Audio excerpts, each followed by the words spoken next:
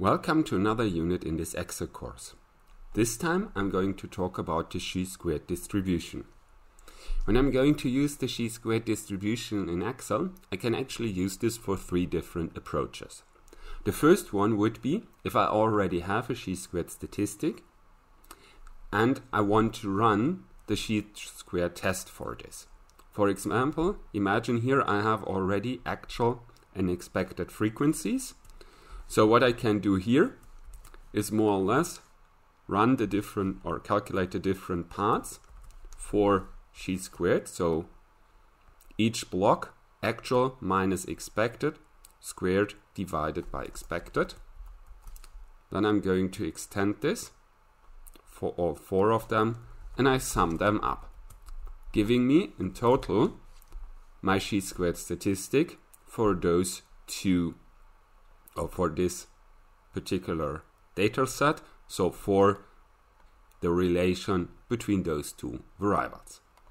So if I want to test or want to know what the corresponding significance level to this chi-square score is, I can use the Excel function chi, and then I already see this as Q and dist for distribution. So first I have my x, the x, that's my chi-squared statistic. Then semicolon, and I have to add the number of degrees of freedom. So degrees of freedom is more or less how many of the values in this cross table can I select freely. Well, here in a 2 times 2 cross table, I can only select one value freely. So if the 23 is set, all the other values are also set. So here in this case I only have a degree of freedom of 1. Then only the last one, do I use a probability density or cumulative density function?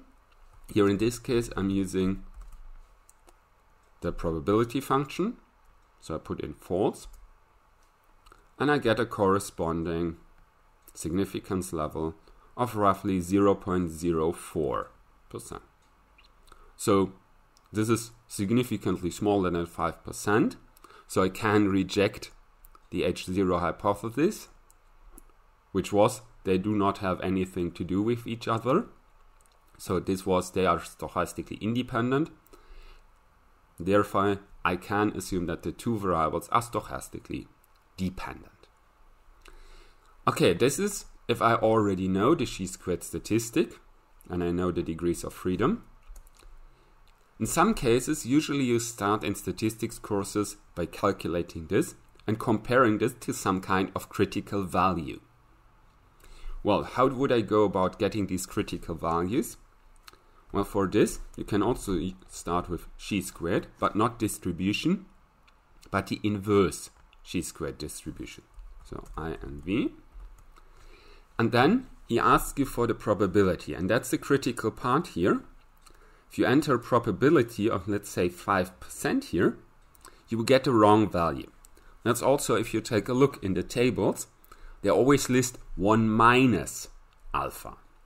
So here I also have to include 1 minus alpha. So if I'm interested in 5%, instead I have to go with 1 minus 5%, so 0.95. And finally, again, the degrees of freedom, so my 1. Press OK. I see my critical value here is, for 5%, 3.841 something. This is clearly smaller than this value. That's why on a 5% significance level, I can reject the H0 hypothesis. So here I get my corresponding significance level. Here I set the significance level and get the corresponding critical value. Okay, that's actually two approaches to this. This is more the statistics program approach. This is more the statistics class approach, where you use the tables.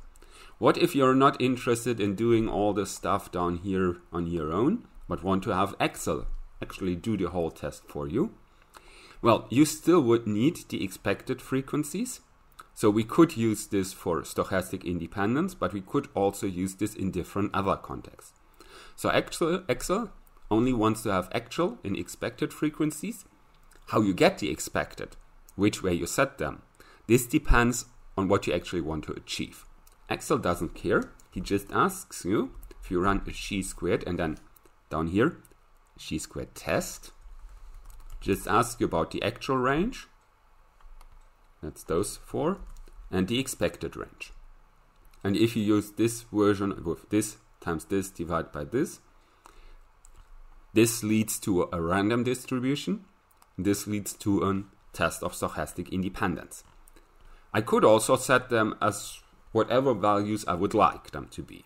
Then I more or less have a way to run something comparable to a t-test, but for nominal distributed data. Well, here, just run the normal test of stochastic independence. Actual range, expected range, press OK. And here, I get the corresponding significance level. Okay, this looks a little bit different than this one. So where's actually the difference between those? Let's go to this function. Here, this tells me returns the left-tailed probability of the chi-squared distribution. The test tells me returns the test for independence, the value from the chi for the statistic and the appropriate degrees of freedom. So he does not go into any details here. However, the difference is, if you look closely, that this value is, well, not perfectly twice what this one here is, but close to. And that's that he uses a slightly different approach in getting them. It's more or less like two-tailed, one-tailed distribution. It's not perfectly the way I'm going to talk about this here, but this is more or less how this works in this context. And well, this was then also everything I wanted to say about chi-square distribution, chi-square tests. And well, I hope you enjoyed listening to it.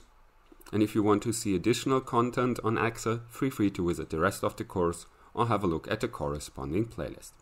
I say goodbye and see you next time.